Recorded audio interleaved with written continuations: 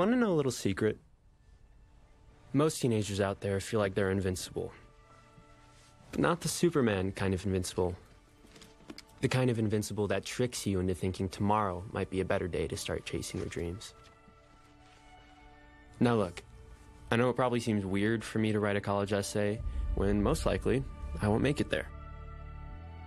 But I wasn't about to let a little thing like cancer earn me my first F. So, if by some miracle I get the chance to go to college, I will coax every ounce of experience I can out of it. But if I don't, that's okay too. Because I plan to get as far as I can with my limited time. See, we all have limited time. So, what is it I plan to do with my one wild and precious life?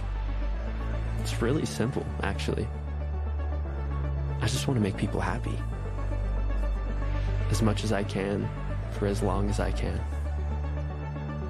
And in the end, I hope my story helps everyone to realize that you don't have to find out you're dying to start living.